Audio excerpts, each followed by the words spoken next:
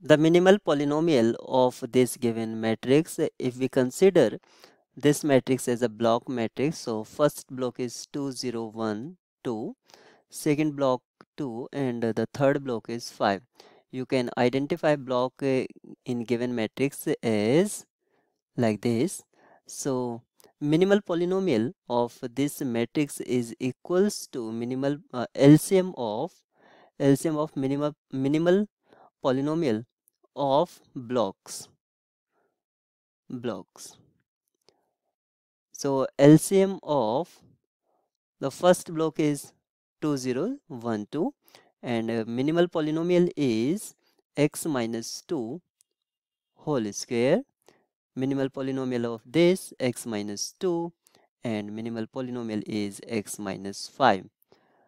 Minimal polynomial of first block could not be x minus 2 because of x minus 2 doesn't annihilating this, because x minus 2 doesn't annihilate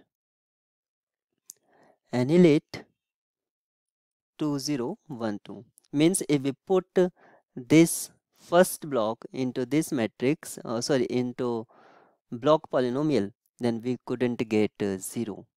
That's why x minus 2 is whole square, because of upper triangular matrix and eigenvalues are diagonal elements.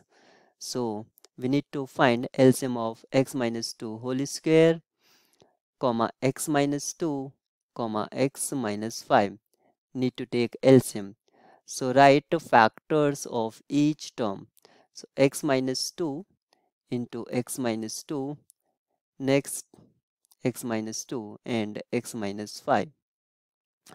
So how to find LCM? This x minus 2 comes once, x minus 2 comes again, and x minus 5. So x minus 2 whole square into x minus 5. Which one option is giving this information? Option C is correct.